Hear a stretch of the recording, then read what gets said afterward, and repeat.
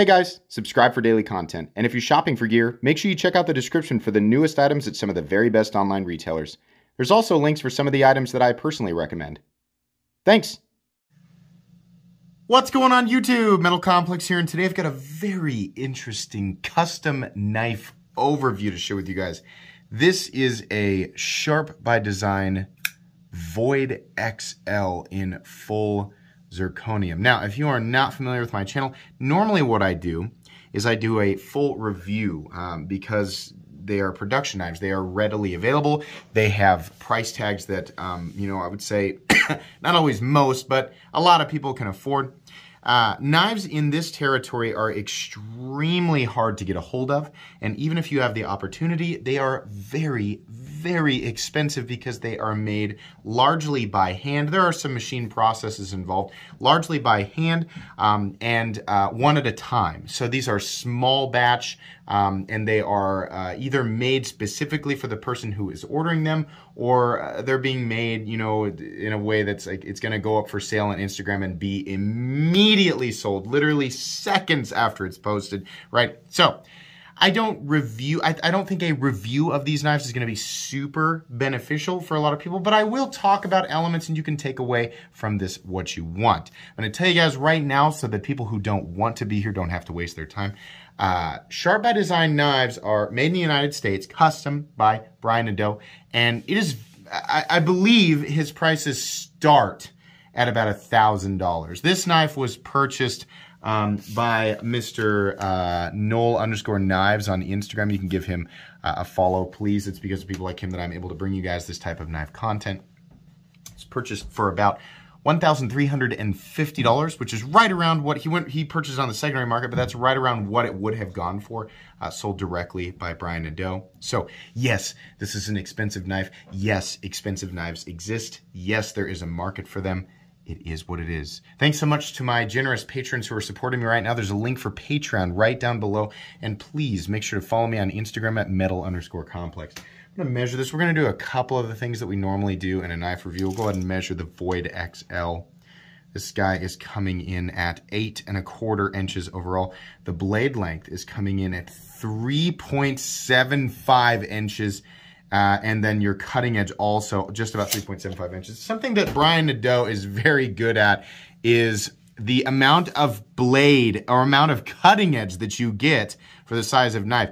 It is very rare in the knife world that you get an 8¼ inch knife with a 3.75 inch blade. Usually you're looking at 3.5 inches, right? So an extra, I know it's like an extra 1/4 inch. Well, that's a lot in terms of knife, the knife world, I guess. So that's really cool. Let's go ahead and do just a couple of size comparisons here. Up against the Ontario Rat Model 1, as you can see there, and the Ontario Rat Model 2. And there you go. A couple others, some familiar faces here, the Spyderco Para 3. There you go, and the Benchmade Bug Out. And then I've got a couple more for you here. Right. So for those of you watching this video, if you are Sharp by Design aficionados, you might be curious to see it up against the Sharp by Design Arch Nemesis, which is a big old boy. So there it is up against the Arch Nemesis. And a lot of you probably have this guy, which is a production, Reap-made production Evo Typhoon. So the Evo Typhoon coming in at about 8 inches, so just a little bit shorter. So there you go. Next up, doing weight and stuff, this is zirconium, so it's going to weigh a lot more than titanium. I'll weigh this guy for you guys real quick, but just keep in mind with this being a custom knife, Brian Nadeau is working with zirconium. Tymask is Mokutai. Carbon fiber. There's a million different combinations of things that could cause the weight to vary. This particular guy coming in pretty heavy at 5.29 ounces.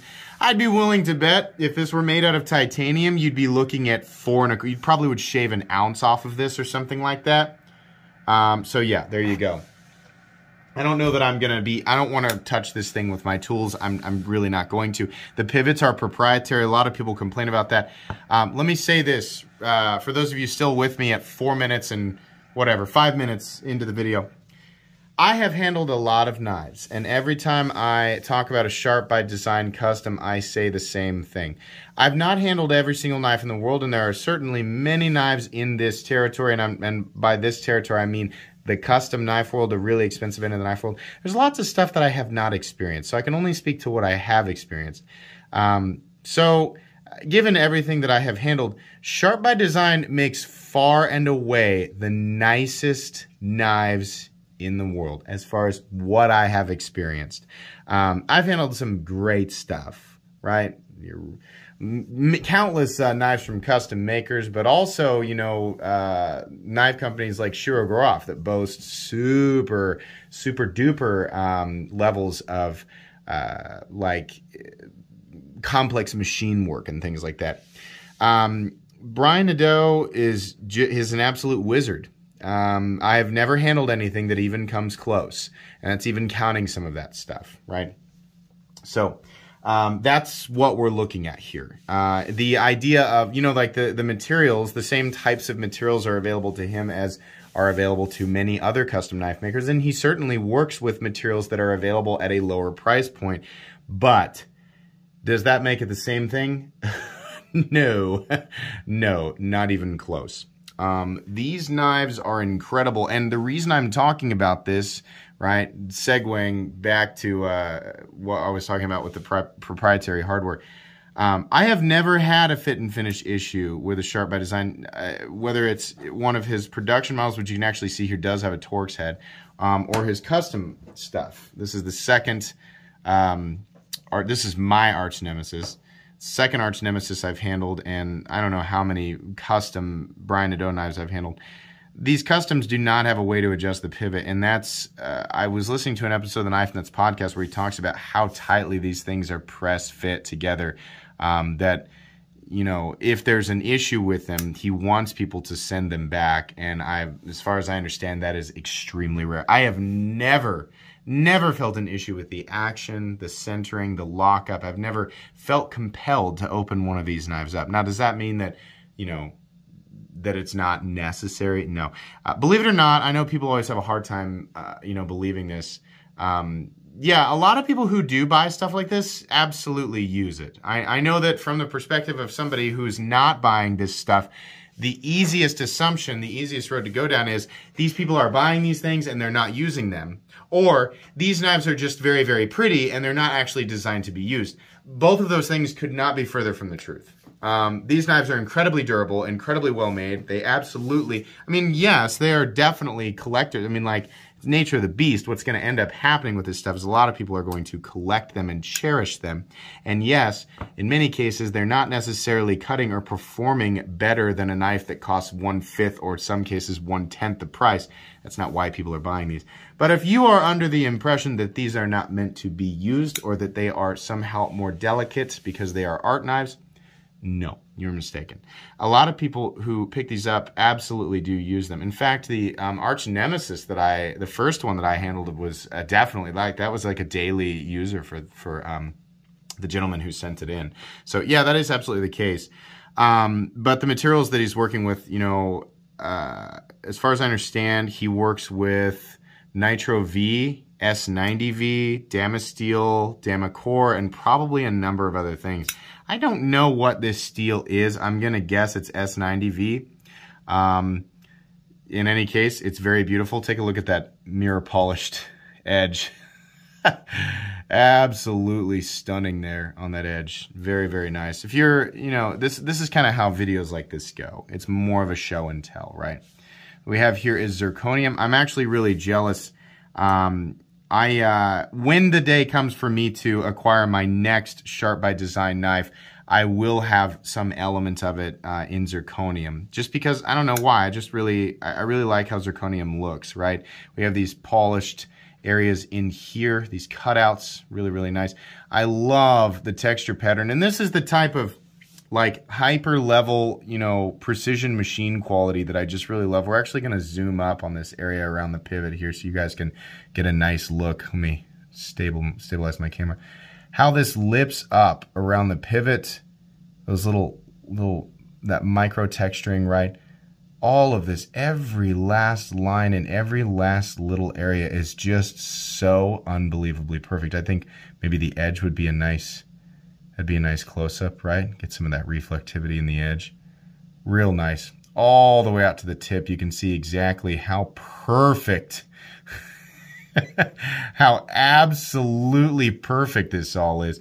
Little things like the lockup, the geometry of the lockup, and just get this little ridge that the insert comes to. That's just a little teeny tiny detail. This whole thing right here, this insert, could have just been flat, but he didn't do that. He gave it its own character. It's just amazing to me. It just cracks me up. The pocket clip itself is just a work of art. Look at this. This area in here that's been carved out, and then we have the flats up here. We have a little bit of a bevel on the side of the pocket clip, and that keeps it nice and easy to interact with in terms of, you know, the human hand. The way that it connects with the, let me go ahead and fold that blade up. The way that it connects with the frame, the screw holding it in place is obviously hidden, but the way that it's just machined perfectly into the scales. Speaking of perfection, I'm going to talk about a risky move when you are, you know, creating a backspacer, is to create a slot that will emphasize exactly how perfect or imperfect the centering is.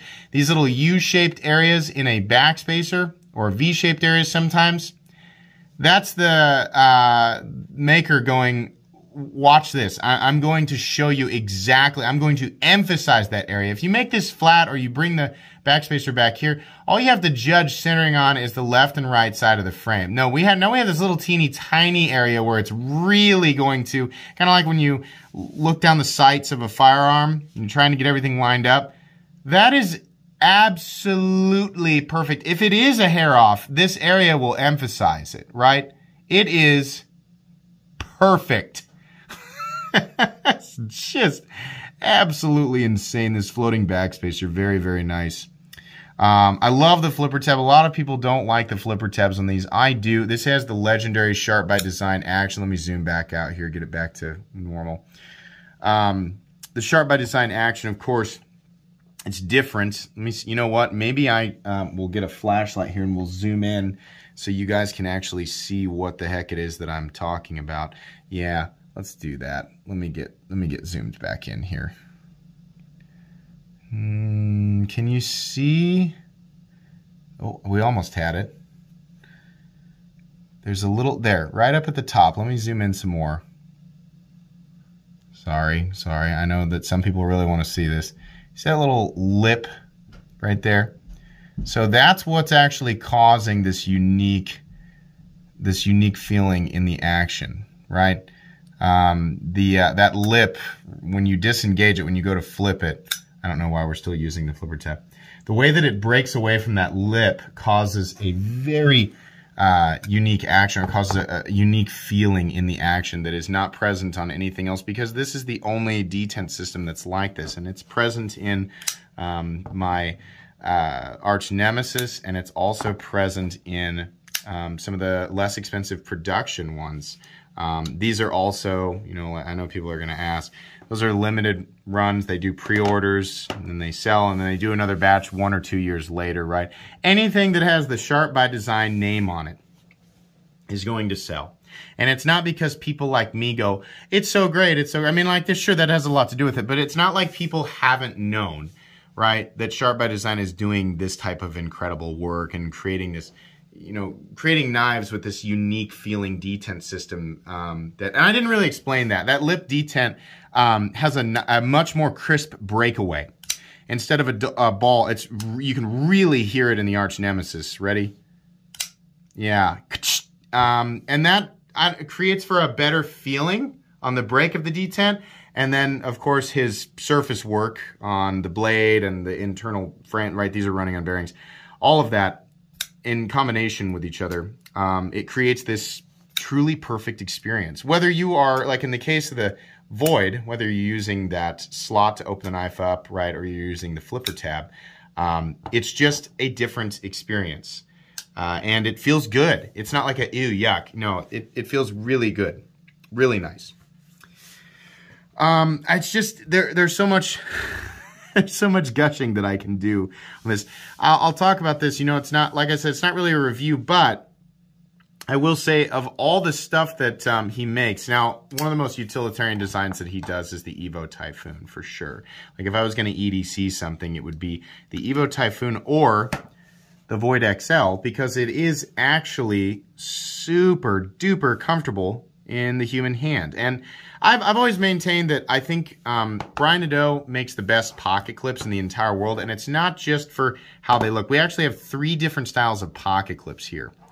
But they're all doing roughly the same thing. This is all, you know, a lot of times now when I'm judging pocket clips, I'm actually using Sharp by Design knives, you know, in my mind as an example for something that's good. These all, you know, it's not that they're all like super, like ultra deep. No, they're reasonably deep, right?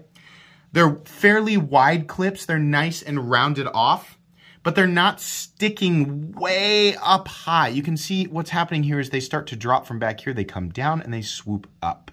Right? A continuous upward swept tip that will rise to meet pretty much any thickness of pocket seam. But most importantly, they are short enough and rounded off enough that when you are squeezing a knife like this, it doesn't bury itself into the flesh where it hurts. It's one of the most comfortable and well thought out clip designs that I've ever seen. I think that you know, pretty much everybody could take a note from this. I'm not a knife maker, knife designer, right? So I'm sure I'm making some people roll their eyes. But I've never experienced a better pocket clip than the ones that, and even the simpler ones that are on like the Evo Typhoon here. I've never experienced a better clip. This is so unbelievably comfortable. That jimping extending out to a functional area on the spine. That's real nice. This is a super duper thin clip point. This is hollow ground, by the way. I'm sure you guys can tell. Hollow ground, very aggressive clip point blade with a needle-like tip. Yeah, this thing is legitimately set up to be a wonderful EDC knife. Nice contact with the... There is no... I know a lot of times, like when we talk about bank vault lockup on a frame lock, what that means is under reasonable force, that lock is not going to slip at all. It's not going to disengage, right? I've never felt even the slightest, even when I am wrenching on, so I'm not going to do it on this one, but even my production Evo Typhoon, something about the way that he does the geometry and the total amount of surface contact with the insert, no amount of wrenching on that thing is going to cause it to even slip. I am convinced that you really would have to put this knife, like the handle, in a vise and beat on the spine of this with a sledgehammer to get it to move. I think this is a master of lock face geometry situation, and it really is. It's just like, again, emphasizing Brian Nadeau's ability to really put something together and make it perfect. But this knife, if I was going to EDC something out of, you know, all the stuff that I've seen from Brian's catalog, the Void XL makes a lot of sense. And this is all, I mean, just the way that this is set up is very organic. There's no double clutch or anything. By the time that flipper tab gets down to your finger, that detent lip is well up on the face of the blade so that you can turn it, and you can give it a couple of little shakes there. It's nice and smooth. It's a different type of action, right? I don't judge the action on whether or not it is fall shut. I judge it on whether or not it is consistent and feels like it is appropriate for the strength of the detents, right? And this is all perfect. It's also its own thing, right? Carrying this knife, gripping this knife, cutting with it, right? Manipulating it. Really, really well thought out. I don't normally go for holes in the blade, but this is nicely done. The other thing that I really appreciate is that blade, it just makes me laugh. It's just like, he knows what type of stuff that people like me complain about. And it's not like this was just done. Like, no, he's been doing this for a long time. That edge comes about as close as it possibly can without my finger being able to dig in there and touch it. Now, if you have skinny little fingers, maybe. But no, it's little things like that that are thought out so well, right? It's the same way with the Arch Nemesis. maybe up here, but you're not really going to be touching the blade up there. And also the Evo Typhoon, it's exactly the same thing. It's as close as it can possibly be so we can get that blade height in relationship to the rest of the frame, make the flow and all the lines go together. But you can't touch it. Oh boy, this is just another fantastic example of a knife. Now, people are still, primed to complain. Okay, all right, I get it. They really are that nice, and I mean that when I say that. I've said this for a long time. Sharp by Design knives are the greatest knives that I have ever experienced, hands down, no comparison. These are the in terms of precision and design and just function, aesthetic, I mean, in so many different elements, these are the greatest folding knives in the world. Now, maybe there will come a day where I will experience something that I like more, but for right now, nothing is even close. These are the only knives that I have ever considered spending over my cap.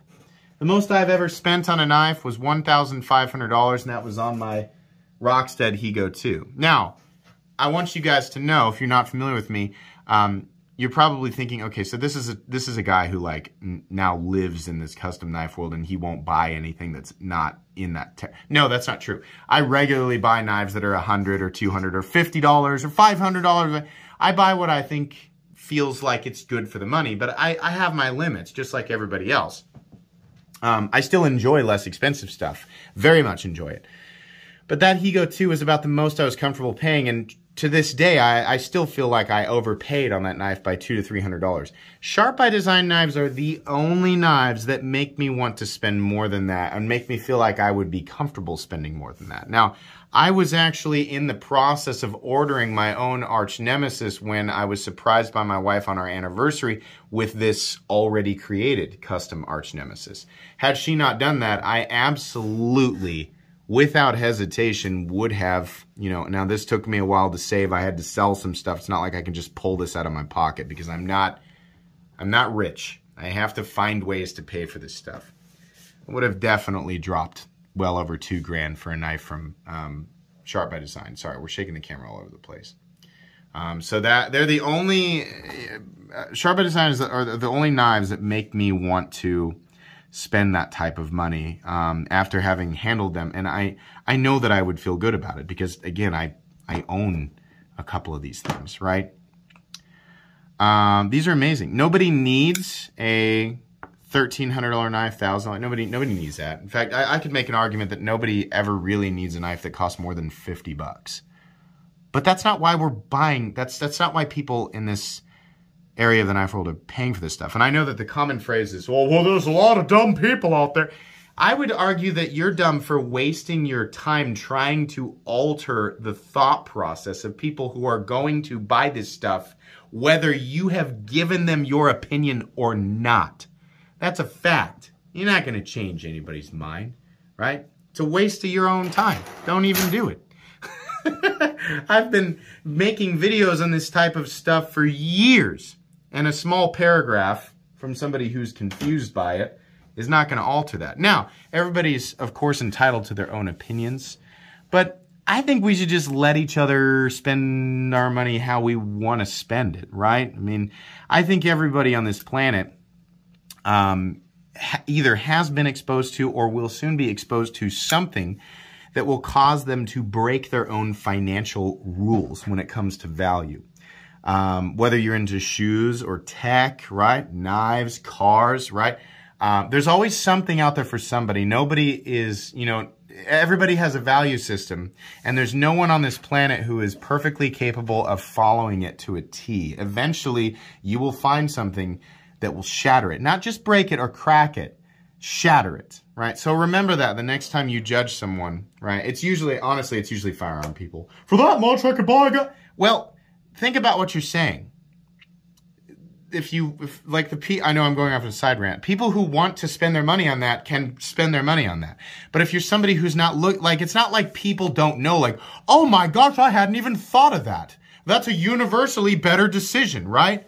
Like, if I have a Christmas tree delivered to my house, well, obviously it's more convenient to open that box with a firearm No, that's for those people who feel compelled. I understand that that's an instinct to say that, but you'd say like a mental predisposition to the idea that a firearm is universally more valuable than a knife.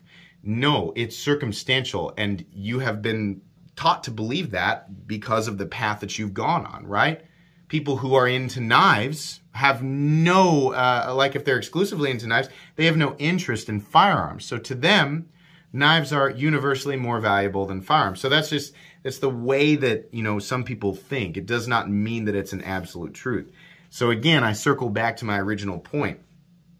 You should only concern yourself with what you are spending your own money on and why. The whole idea here is that we buy things that, you know, based on our understanding of them, will bring us happiness for an infinite number of reasons, right? So as a knife person who, I gotta be honest with you, has almost no interest in firearms, something like this, yeah, this is something that I would spend this type of money on. And no amount of ridicule is going to make me or anybody like me feel like it wasn't something that was a wise decision, because it's for us. It brings us happiness. Or in the case of the knife community, right? It's something that you can share with other people, create stimulating conversation, this or that. A lot of this stuff is, you know, yeah, it's a functional tool, but a lot of what you get back out of it is just the enjoyment from the stimulating conversation.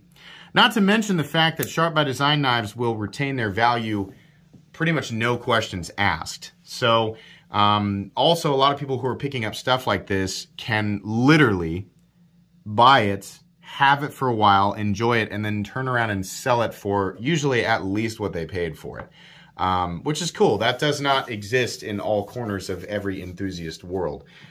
So anyways, a little side rant there, which you know, it's almost every part of every custom knife video that I do. These are just beautiful, and it just makes me handling this makes me have that much more respect for Sharp by Design. Handling yet another example of just incredible attention to detail. Really, really cool. Anyways, please make sure to follow Noel Knives on Instagram. Really nice of him to loan this to me for review. Yes, this is a loaner. It will go back to him. Please also follow Sharp by Design on Instagram. If you're wanting to pick something like this up, your only hope is to follow them on because you can't. I know you can't go to their website and expect to see like hundreds of knives in stock. If that's your expectation, Brian Nadeau is one person. That's not the type of thing that you're going to see on his website. The website is more so a gallery of his work that he's done in the past and what he's capable of doing.